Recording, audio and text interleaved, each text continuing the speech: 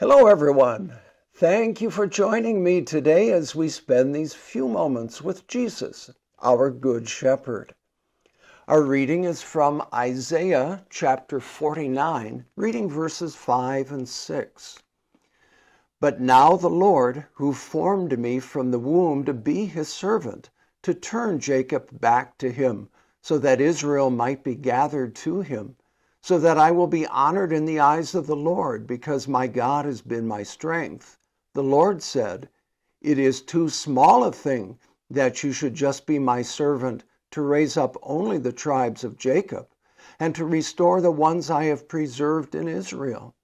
So I will appoint you to be a light for the nations, so that my salvation will be known to the end of the earth." Over and above service is a wonderful thing.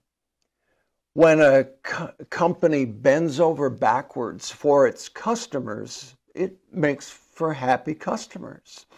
When a company strives to go that extra mile in service to its customers, it makes faithful customers and repeat customers too.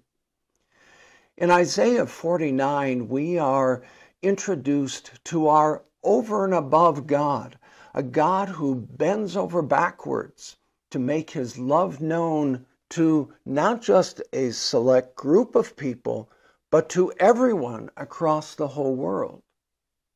Now imagine a company, a store, giving a $10,000 shopping spree to a young man who was just caught stealing from that same store. Our God's loving service to us does just that.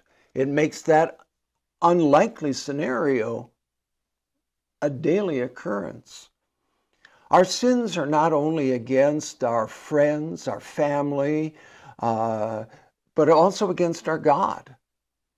And in that disobedience, God demands even better from us, so much more better. The God who created us and remains faithful to us didn't want to leave us in that situation. And so he bent over backwards for us. He sent his son into this world. His son was willing to go that extra mile by walking the paths of sin in our place. And as Isaiah says here, it's too small a thing for God to save only a select few.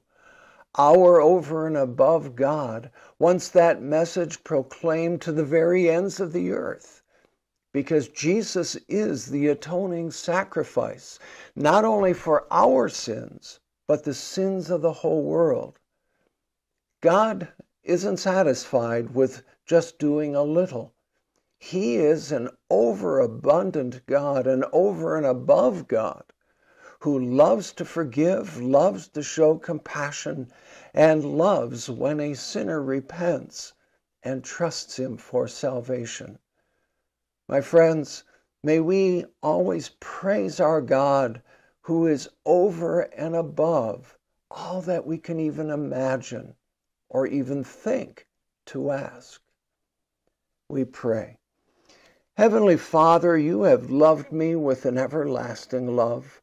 This love is something that we can't begin to fathom. We certainly have done nothing to earn this love. Thank you for sending Jesus to bring salvation to the ends of the earth. Help us to live in the light of your love. Help us to daily strive to be more loving to you and to those around us. In Jesus' name we pray.